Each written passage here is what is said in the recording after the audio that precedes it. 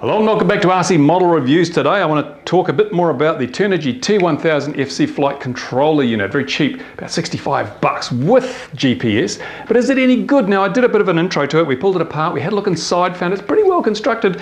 Not a bad job, but I've put it on the bench and I'm going to do some tests. Things like, does it brown out? That's an important thing to know. And how easy is it to set up? And what are all these modes? And how do you hook 5 modes up to a 3-position switch? And things like that.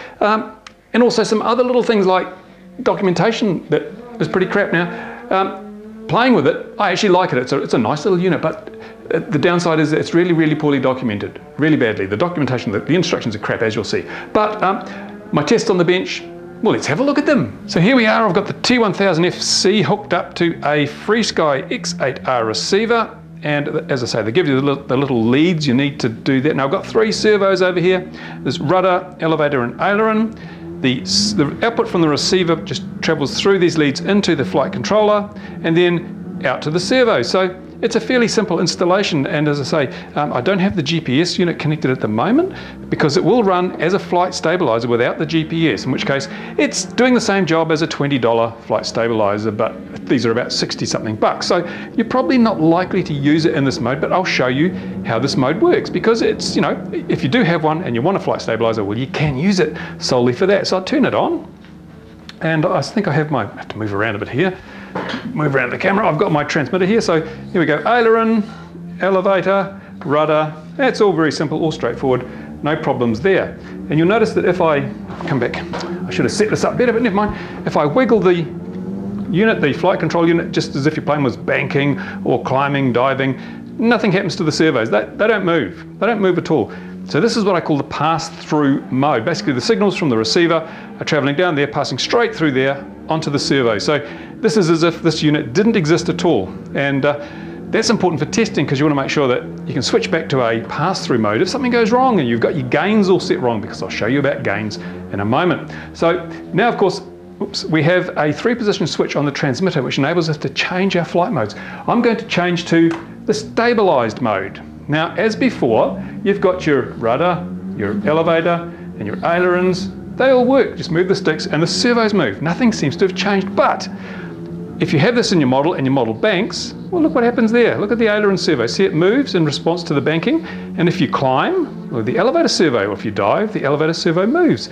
These are the gyros and accelerometers in here are providing extra control inputs to the servos to try and keep your plane level. So these counteract any turbulence or change in heading or bank or altitude that may be caused by external forces on your model. One thing to note though is, look, the rudder servo does not move when we yaw the model.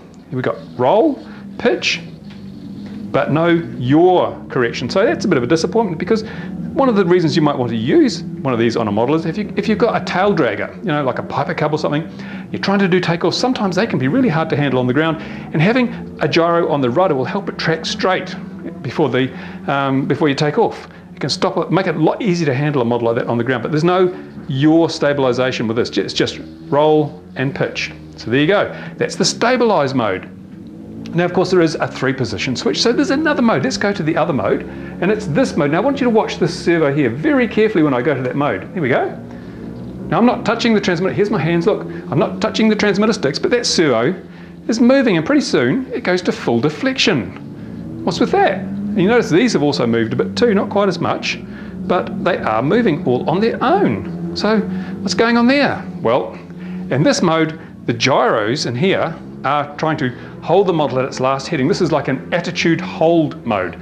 And that means that if you're in knife edge, then you want to do knife edge, you bank the model into knife edge, and you let go of the sticks. It should just stay there in knife edge. But the problem is that there's too much drift in these gyros. If you were flying straight and level, you'd end up doing really tight circuits, because the rudder will peg out. You've got to constantly be putting a correction in to bring it back to center, and it will then just drift back again. So, yeah, I have to say I'm not impressed with the stabilization in this 3D mode, I think it's called. And also another thing to note is, if I give full elevator, look how slowly, full the other way, full, full, full. The servo response is very, very slow, and it doesn't center, of course, because if I go full up elevator or full down elevator and let go of the stick, the servo stays there. Go the other way, let go of the stick, The servo stays there because this is 3D mode now. Yeah, you could fly 3D like this, but yeah, I don't know. It's not a mode that I would use, but it's there if you want it. So, you know, you can't grumble if you get a feature you don't need. It's just an added bonus, isn't it? So there you go, that's the stabilization mode without the GPS. Now things get a bit more complicated because we're going to plug in the GPS and everything changes. So now, as you can see, the GPS receiver is connected here. I'll go back to the original, what was the pass-through mode, because we're still using the same switch. We're still using the same 3-position switch.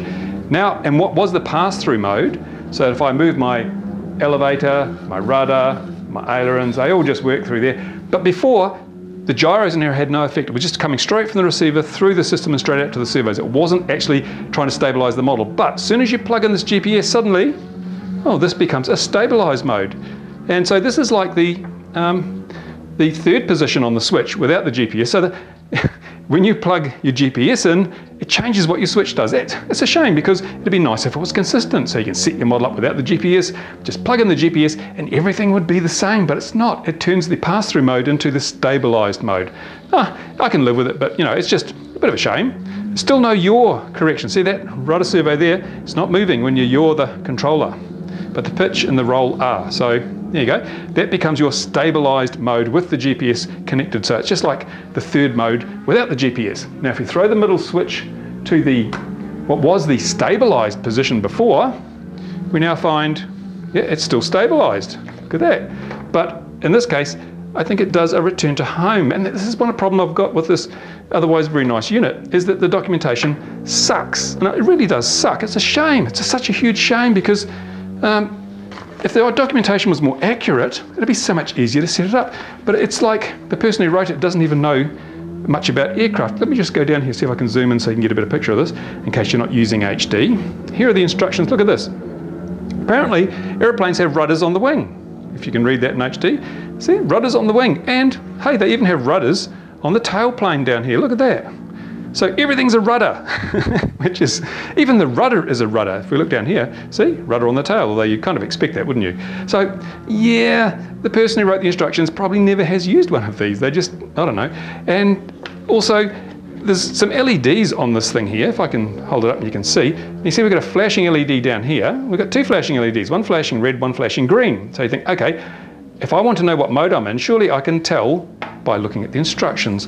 Unfortunately, the instructions don't tell you what the LEDs do. They tell you what one does. They've got GPS mode LED, that's the red one, and they point to that. There's no mention of the green one. If we go down the bottom of the instructions, try to keep this all in shot for you, it says that LED lights instruction. It says without the GPS module, the LED light will be solid, and without GPS but sensor is in the state of initialization, the LED light quick flashing when power on, keep the airplane steady and level on the ground till LEDs turn solid. Okay, so that's just the calibration, initial calibration. And then GPS module connected and successfully bound, LED light flashes at 2 Hz speed, twice a second. But what about the green one? There's no mention of the green one, and there's a green one in there. So again, these instructions, very deficient, and it detracts from what is otherwise a really brilliant piece of kit. So if you know, I would say, I've done this before with these instructions and it worked really well. The secret to these instructions is this. There you go. Go online and you'll find plenty of people who have used this thing, and they'll give you the details of how to actually program it up on your switch, because there's a problem here. A small problem is that there's 5 flight modes when you have the GPS connected. There is the stabilized mode with no GPS input. There is the attitude hold mode, which I presume is the 3D mode or whatever. It just keeps you going in the same direction at the same altitude. There's the altitude hold mode, which enables you to fly at a specific altitude, but you can still turn. And then there's the return to home mode. When you flick a switch, it'll fly back to you. So it says 5 modes, but I think it's 4 or 5 modes. How do you fit that onto a 3-position switch? Well, the answer is that the center position can do 2 things. It can be, 2 different modes, depending on whether your previous mode was position 1 of the switch or position 3 of the switch. It's complicated, it's confusing. What a shame. It's a shame that they didn't actually just use another channel. Excuse me, I'll turn that off. The radio's going while I'm trying to do this.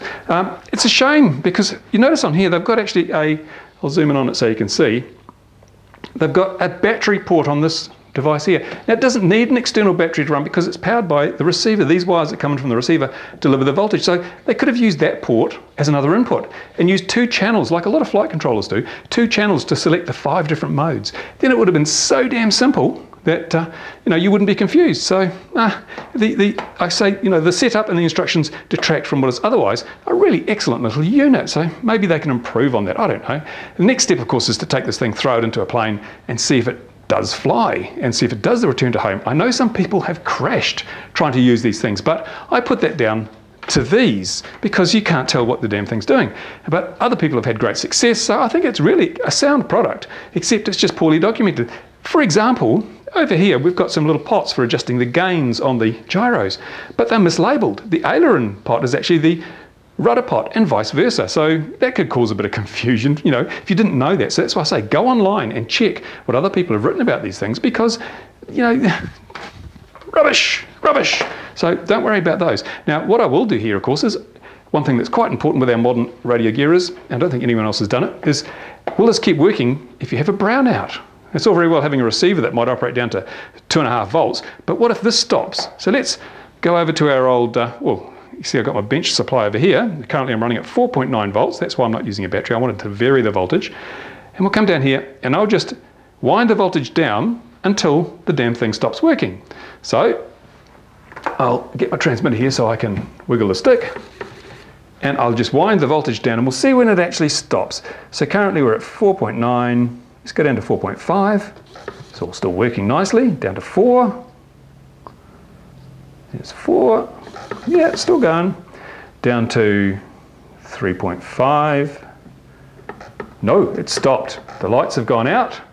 Nobody's home at 3.5 volts. Well, the good old FreeSky receiver is still working. I can see the light's still on in there, but this has stopped at 3.5 volts. When does it come back? Let's just wind it up until the LEDs come on.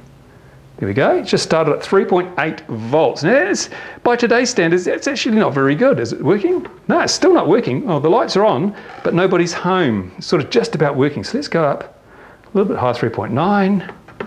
No, let's go up to 4. Here we go. It comes back on at 4. So, yeah, I don't know about that. Yeah, suffice to say, you need to make sure that you haven't got a dodgy power system to this. So, bearing in mind this does draw current on its own, you will need to make sure that your ESC, the BEC in your ESC or your standalone UBEC has enough power to drive this thing. Now what I'll do is, at the moment it's drawing about 200 milliamps. The bench supply isn't that accurate, but it's accurate enough for this situation. What I'm going to do is I'm going to unplug the servos because they draw current. See, it's gone down to 1.9, go down to there. It's gone down to, so it's about 100 and, yeah, it's going up and down a bit. That's interesting, isn't it? About 180 milliamps at the moment with no servos. That's just the receiver and the GPS unit. The GPS and the T1000. So what I'm going to do now is I'm going to disconnect the receiver, unplug all the wires to the receiver. First of all, I'll take the power off, so go back to 0. And the FreeSky tells me the telemetry is lost. Of course it does that. What I'll actually do is I'll power this back up. So this is just going to be, I'll go back up to 5 volts because that's going to be your nominal operating voltage. 5 volts. Okay, the FreeSky X8R receiver draws 80 milliamps. That's all I'm powering at the moment. 80 milliamps at 5 volts. Now let's just power up the flight controller separately. Unplug it from there, plug it into here, and see what the flight controller draws. Here we go. The flight controller itself is about 30 milliamps. So it's not a lot. In fact, it's probably not a lot to worry about. I wouldn't really be too concerned, but it's going up and down quite a bit. That could be the lab supply. It's not a good lab supply. So let's say worst case, it's probably drawing 50 milliamps. So that's not very much. You won't have to worry about the extra current draw of the flight controller, but be aware that if your system is a bit dodgy and the voltage drops down to below 4 volts, you could end up with a loss of control because the flight controller may cut out, and that's between your receiver and your servos. So if that stops working, it doesn't matter if your receivers are working, it doesn't matter if your servos are working, you won't have any control. So do make sure you've got a really good UBEC or a really good BEC in your ESC if you're going to be using the system. So there you go, that was the bench testing. It's a little bit susceptible to low voltage, shouldn't be a problem these days, but be aware. Some of the stuff on here is incorrectly labelled. Some of one of the LEDs isn't documented at all. How to set it up with a 3-position switch is woefully inadequately documented, but it works. And the gyro drift, not really happy with that. But hey, I wouldn't be using the 3D mode anyway, so it doesn't worry me. For 65 bucks, a device like this that can return your model to the point of launch. If something goes wrong, that's an investment. That could save you a lot more than 65 bucks if bad things happen.